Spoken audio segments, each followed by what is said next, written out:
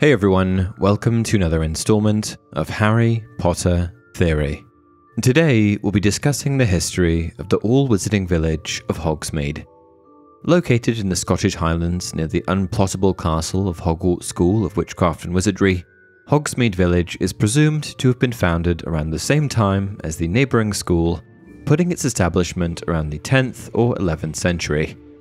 As such, Hogsmeade Village has been in existence for centuries, and was originally founded by a medieval English wizard who went by the name Hengist of Woodcroft.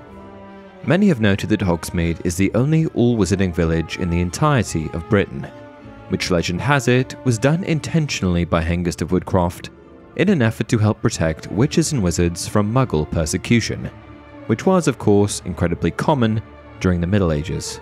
Since then, due to the fact that Hogsmeade is populated entirely by residents who are part of wizarding society, the village has been made a target by other magical species who have found themselves in conflict with witches and wizards over the centuries.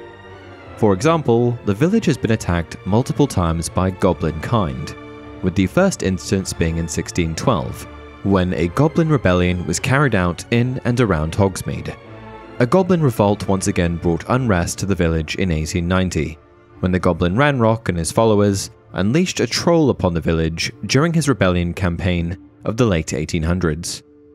Fortunately, since then, Hogsmeade has experienced a period of somewhat uninterrupted peace. Of course, there have been times throughout the years in which the entire wizarding world has experienced violence and unrest, which has extended to the village of Hogsmeade, although none of these later conflicts have had to do with the fact that Hogsmeade is an all-wizarding settlement. Most notably, since the 1800s, though, Hogsmeade has been affected by the uprisings of the two most infamous modern-day dark wizards, Gellert Grindelwald and Lord Voldemort. In combination, these two wizards have been responsible for the vast majority of violence witnessed in Hogsmeade throughout the 20th century. This, of course, includes the horrific Battle of Hogwarts on May 2nd, 1998, in which residents of the village came to the aid of those fighting Voldemort and his Death Eaters on the grounds of Hogwarts. During more peaceful times, the village is quite the sight to behold. Whether you travel there by foot, secret passage, more on that in just a moment, or by train, Hogsmeade Village is incredibly quaint in appearance and a rather lovely place to visit. As with many villages of this size in the Scottish Highlands, this is especially true around the holidays, as noted by Harry the first time he visits Hogsmeade, close to Christmas time in 1993. Hogsmeade looked like a Christmas card. The little thatched cottages and shops were all covered in a layer of crisp snow. There were holly wreaths on the doors, and strings of enchanted candles hanging in the trees. Although it has evolved since it was first established during medieval times, with modern additions to the village, such as a train station, Hogsmeade has presumably remained the same in a number of ways. For example, it seems likely that it has always had a main road running through it, as most settlements do. Today, this road is known as High Street and is the location of the majority of Hogsmeade's most popular establishments, like the sweet shop Honeydukes. High Street is of course the primary point of attraction for visitors who come to the village, including Hogwarts students, except for maybe those who are interested in walking over to see the Shrieking Shack, the haunted house which sits abandoned on the outskirts of Hogsmeade. For visitors who prefer less frightening attractions, however, the village also offers around 24 shops that sell everything from magical items of just about every kind to butterbeer. There's even an owl post to send your mail.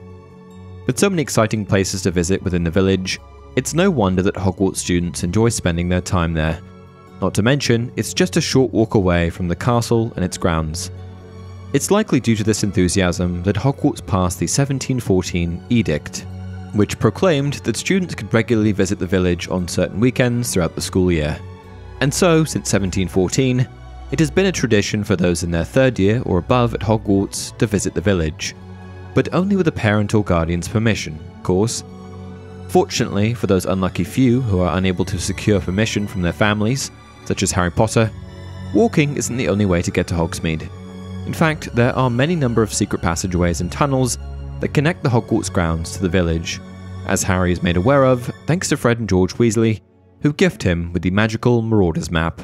This map showed a set of passages he had never entered, and many of them seemed to lead right into Hogsmeade, said Fred, tracing one of them with his finger. There are 7 in all. Now, Filch knows about these 4, he pointed them out, but we're sure we're the only ones who know about these. Don't bother with the one behind the mirror on the 4th floor. We used it until last winter, but it's caved in, completely blocked. And we don't reckon anyone's ever used this one, because the Whomping Willow's planted right over the entrance. But this one here, this one leads right into the cellar of Honeydukes. We've used it loads of times, and as you might have noticed, the entrance is right outside this room, through that one-eyed old crone's hump. Soon after this exchange with the Weasley twins, Harry discovered this particular secret tunnel firsthand. "Descendium," Harry whispered, tapping the stone witch again. At once, the statue's hump opened wide enough to admit a fairly thin person. Harry glanced quickly up and down the corridor, then tucked the map away again, hoisted himself into the hole head first, and pushed himself forwards. He slid a considerable way down what felt like a stone slide, then landed on cold, damp earth. He stood up, looking around. It was pitch dark. He held up his wand, muttered Lumos, and saw that he was in a very narrow, low, earthy passageway. The passage twisted and turned, more like the burrow of a giant rabbit than anything else. Harry hurried along it, stumbling now and then on the uneven floor, holding his wand out in front of him. It took ages. Now, while it was rather wonderful for our dear boy Harry to have learned of these passageways connecting Hogwarts to Hogsmeade, they do bring up a few rather important questions about the village itself. Who built them, and why? If Hogsmeade was established around the same time as the school, it's quite possible that Hengist of Woodcroft worked alongside the anonymous architect of Hogwarts to build these tunnels, although for what purpose is anyone's guess. It's also possible that these 2 wizards worked together only to create 1 or 2 of the 7 secret passageways, as we know that the tunnel connecting the village to the school through the Shrieking Shack and Whomping Willow was created by Albus Dumbledore for the express purpose of providing Remus Lupin a place to safely transform into his werewolf self as a student during full moons. So much for the Shrieking Shack being haunted.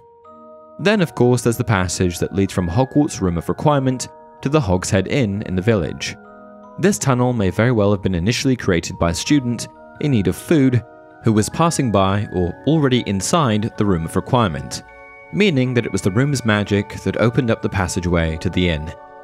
It's also possible that several of the tunnels connecting the village to the school were built and used during times of war, as seen with this last passageway during the Battle of Hogwarts, for it was during this time that the tunnel was used to ferry witches and wizards onto the school's grounds, undetected, to fight against Voldemort, as well as to evacuate younger students from the school during the battle.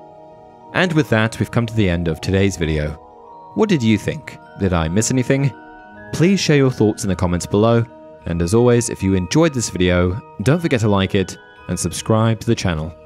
Until next time, remember, it does not do to dwell on dreams and forget to live.